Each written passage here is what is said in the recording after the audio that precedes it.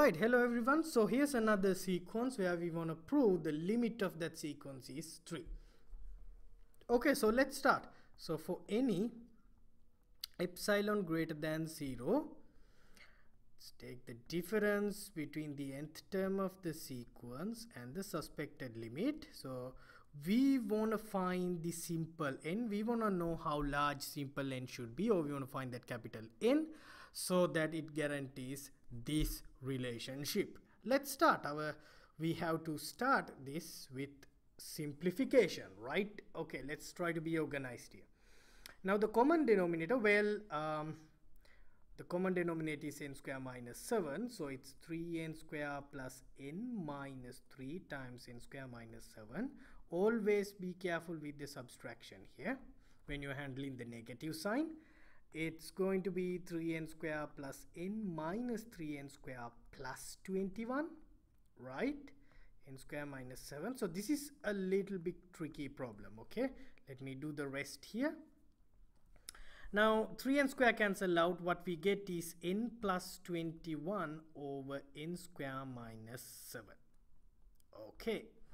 Now here's what we want to do. Now here's the thing, we want to bound this and we cannot guarantee that what we have inside this absolute value is always positive, right? Because for example, if n is 1, 1 minus 7 in the denominator is a negative number. Now what can we do here? So we want to find a bound. Here's the thing, we want to, let me rewrite again, we want to find a fraction which is larger than what we have right now. So if we find that fraction here, we can bound it by epsilon, so automatically the fraction that we have to work with is automatically bounded. So how can we find this new fraction? Well, now unlike the previous problems, in the numerator also a little bit complicated here. Let's think about this. So if you want your new fraction to be larger than what we have here, the numerator has to be larger than what we have here, right? Numerator has to be larger than n plus 21. So how can we find such a numerator? And it has to be simple.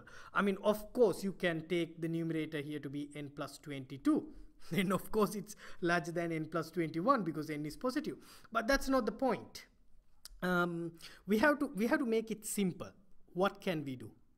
Well, n is positive. How about this? N plus 21n. Think about this. So 22n is definitely larger than n plus 21.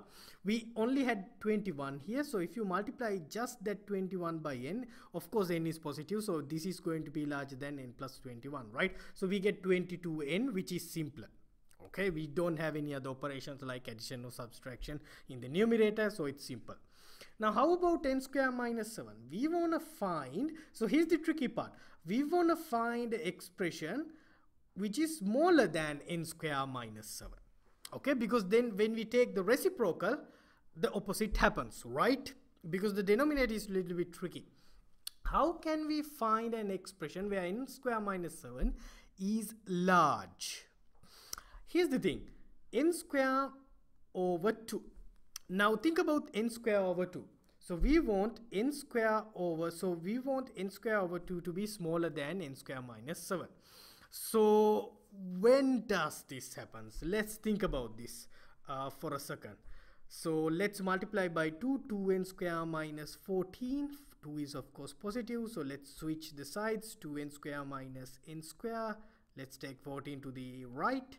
So what we get is n square is greater than 14. Now when n square is greater than 14, okay, so here's the idea.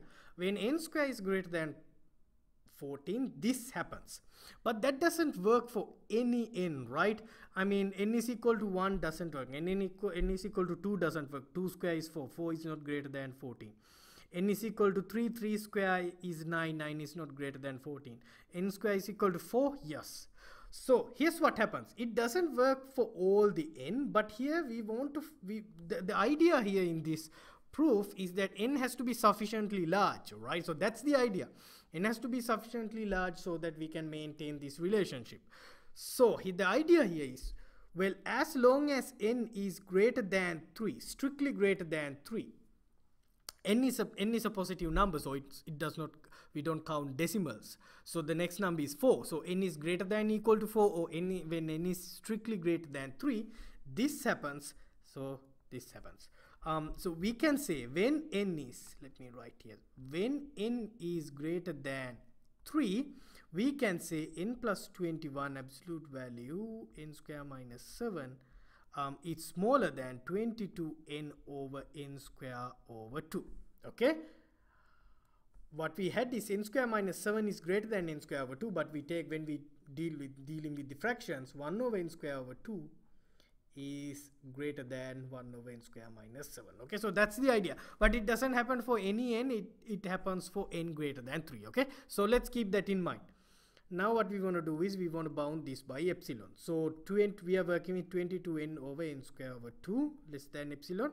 Let's take this 2 to the numerator, so it's 44n over n square. Well, n cancel out, that leaves us with 1n on the denominator. So if we switch n and epsilon, what we get? N greater than 44 over epsilon. Okay, so capital N is 44 over epsilon. Here's the thing, now this is not the only condition now we have in this problem. So this is a different problem. To start with, we have two things. N has to be greater than 3, strictly greater than 3, and capital N is 44 over epsilon. Well, capital N could be 44 over epsilon, or it could be, well, it could be actually, it could be 3 also. Okay, so it could be 3 also, because this can be seen as capital N as well. Alright, so how do we choose between 3 and 44 over epsilon? Here's how we do. Now let's write the proof. Let epsilon be greater than 0 and let capital N be, okay, let capital N be whatever the maximum, whatever the largest of 3 and 44 over epsilon. Now this is crucial. Okay, now it should be a simple n should be sufficiently large. So to make it sufficiently large, we have to choose the largest out of 3 and 44 over epsilon. Whoever largest for given the particular epsilon. So for epsilon 1, well, between 3 and 44 is large, so we take that. So likewise we have to choose between 3 and 44 over epsilon depending on the epsilon. So we say n is the maximum. Okay, n is the maximum because we have to choose the maximum, because simple n should be largest, sufficiently large enough to get this expression, right? So when this happen, we can say, well, we have to work backwards now. N greater than 44 over epsilon, this implies 22n over n square is less than epsilon. So basically we have to rewrite these steps backwards.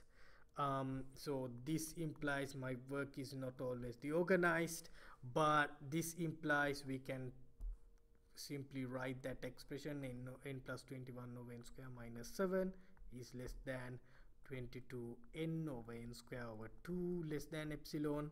Okay, now hence this implies, why don't we write this statement directly? 3n square, well, we have to fill in the details, right? So this statement was taken from n plus 21 over n square minus 7 less than epsilon. This statement was taken by simplifying what we started with, right? N square minus 7 minus 3 is less than epsilon, hence the limit here is 3. So we proved that.